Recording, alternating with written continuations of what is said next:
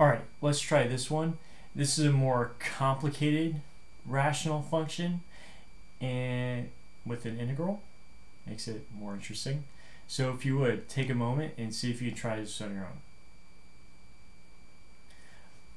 Alright, so what you should have noticed already is what you're going to have to do is break up the function. Notice the power on the bottom, it's x cubed. Also notice how it's already broken up. It's already broken up so that you can put it into factored form. It's already in factored form. So you can break it up and use partial fractions. So you have x squared minus x plus 2 over, and what I'm going to do is I'm going to just put the LCD.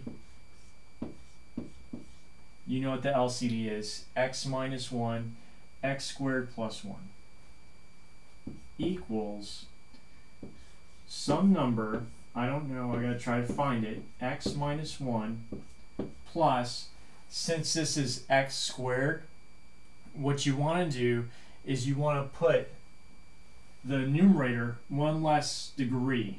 So it would be bx plus c over x squared plus 1. Now what you want to do now is multiply everything by the LCD. What's going to happen is things are going to start canceling out. So you have x squared minus x plus 2 equals a, and this is going to be x squared plus 1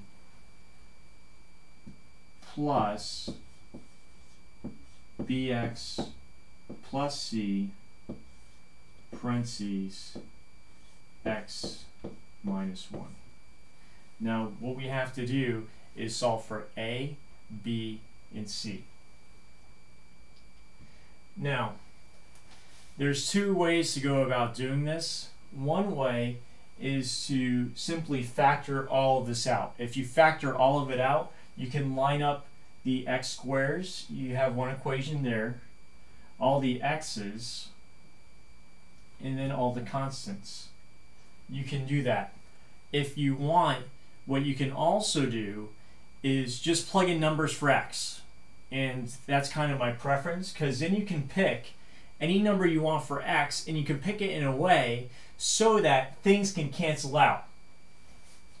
So for example, if I pick let x equals, now if I pick 1, right, that would make this 0, right? And if I make this 0, 0 times this, everything's going to cancel out. And 0 is very easy, or sorry, 1 is very easy to plug everything in. I can also make a, right? A would be there still. And 1 on this side would be really easy to plug in. So let me first set x equal to 1. When I do that, I get, on this side, I get 1 minus 1 plus 2 equals 1 squared is 1 plus 1 gives me a 2. So that's 2a. When I simplify this, this cancels out. I'm left with 2 equals 2. I divide both sides by 2, and I get a equals to 1, or a equals 1. So let me put that to the side. So a equals 1. Alright, so all I have to do now is find the b and find the c. I already know what a is, so that's going to come in handy. So what I'm going to do next is I'm going to set x equal to 0. If I set x equal to 0, this b is going to cancel out. I already know what a is, so then all I would have to do is find c. 0 on this side just leaves me with 2. So I have 2 on this side. I already know what a is. A is 1. So then I would have 0 plus 1. Let me write some of this work out. B times 0 plus C, and this is going to give me 0 minus 1. When I simplify all of that, 0 plus 1 is 1, so this is 2 equals 1. This cancels out, right? Because that's just BO, or sorry, B0. BO is something different. And then you have C, and then 0 minus 1, you know, this is minus 1. So it's just a negative C. So then I solve for C.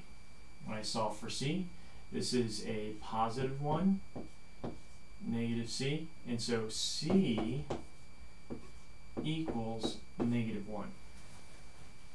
So C equals negative 1. Now I have all of that. Now what I'm going to do is, since I'm running out of room, is I'm going to erase all of this. So if you need to, pause the video and write some of this work down. Alright, so I have my C. Actually, I'm going to need this. I have my C, so all I need to do is find out what B is. Now, I already used 0, and I already used positive 1. So what I can do now is I can let x equal to negative 1. When I do that, I got to make sure my signs are correct, or it's going to throw everything off. I already know what A and I know what C is, so that's useful. So this is going to give me 1 plus 1, right? A negative times a negative gives me a positive, so that's plus 1 plus 2. I know what my A is. My A is positive 1. This is negative 1 squared, so that gives me a positive 1 plus, I'm looking for what B is, so I don't know what B is, but I am plugging in negative, so it's going to make it a negative B, plus my C is negative 1. So negative 1, and then I have negative 1 minus 1. Alright, so you start simplifying this, and it takes a long time to do a problem like this, so let's try to make it quicker. So this is 4 equals 1, this is 1 plus 1, which is 2, times 1, which is 2, plus, this is negative 2, and you're going to distribute that negative 2 to both the negative B and the negative 1. So that's going to make it a positive 2B plus a positive 2. So I have 4 on this side. You see that? 2 plus 2 is 4. I subtract it from both sides, so I get 0 equals 2B. So that means B equals 0. So I put that up here. Alright, I found all 3 of those. So what I can do now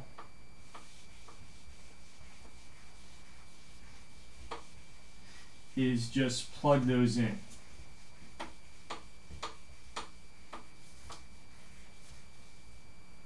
Alright, and I'm basically going to split up this these fractions. So this A is 1, so this is 1 over x minus 1 integral dx minus, and it's going to be minus because I have that negative there, and the B cancels out. So I have 1 over x squared plus 1 dx. Now these are both very straight, well, this is very straightforward. This is going to be natural log with the absolute value of this, right? Now this is slightly more complicated. This is going to involve trig substitution. And so let's do that real quick. So let me set x equal to tan theta. And then you have dx. Take the derivative of that. What's the derivative of tangent theta? Yes, it is secant squared theta, d theta. So then what I can do is I can substitute, and I'm just going to put this on the side real quick. So when I put it on the side, when I put tan theta in, tan squared theta plus 1, that is a trig identity. Tan squared theta plus 1 gives me secant squared theta.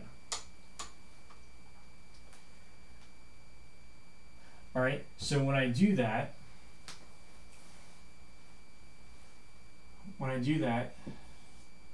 I have secant squared theta d theta. And this whole thing, since this is tan squared theta plus 1, that's equal to secant squared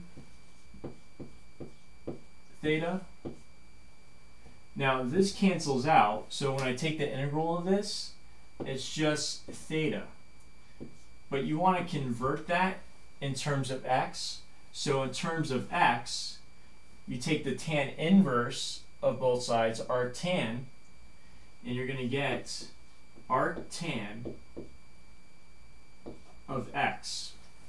Because remember, when you're doing an integral and you're doing substitution, you have to back substitute and put it in the terms of what you originally started with. So if you started in terms of x, you want to end with in terms of x.